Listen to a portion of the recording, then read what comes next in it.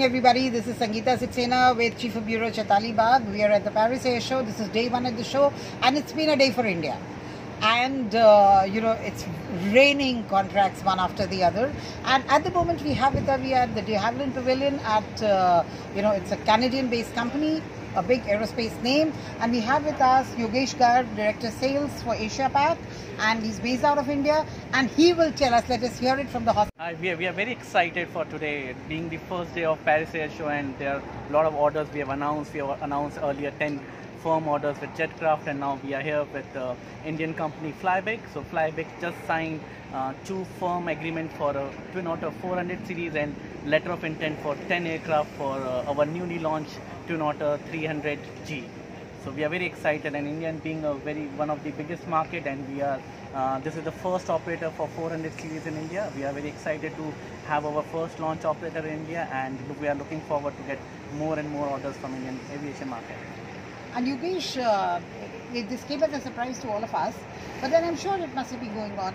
As a market, do you see the scope for the aircraft in India apart from the current order? Yeah, definitely. If you remember the RCS, the Uran 4.2, which talks about 19-seat aircraft. So this is the only aircraft in the world, I'm proud to say that, which is a twin engine 19-seat, which can the most versatile aircraft. It can land on water, it can land on land, it can be an amphibian aircraft. It's the right aircraft fit for the Indian market to support the Uran.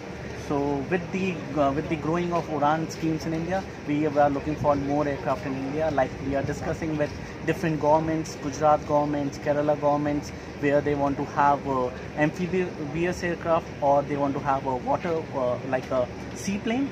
So that will serve this purpose. The same aircraft you can convert into a land plane or a seaplane or an amphibian. Just you have to change the landing gear. So it's a very versatile aircraft. So definitely there's a lot of future for this aircraft in India, and our government is very keen for the last mile connectivity, where we don't have unpaved runways or we have very small strips.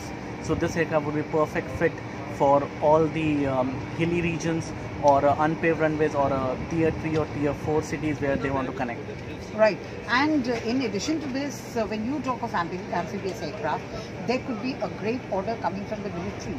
So because the need of the military at the moment, though we do not have them, but it could be a pitch to the Navy and the Coast Guard. Definitely, that's a great thought, and worldwide we have a lot of orders with militaries and with the Coast Guards, where they use this aircraft for search and rescue purpose. And we have Guardian. If you see the aircraft Guardian, that's a military version of the same aircraft, and it has a higher takeoff weight, all of it, and it can land straight near the ship where they want to do a rescue or where they want to intercept, and it can help them to do a surveillance also. It has a long range for 9 hours endurance, where it can do a low speed and a low altitude surveillance. So definitely I take your thought, and we should be more focusing on Coast Guards and on the government projects also. Right now our focus was not there, but definitely that's a food for thought, and we would be looking into it. And under the regional connectivity, like you said, Udan is a very major project of the government of India, and under it, you have areas which are absolute mountainous terrains.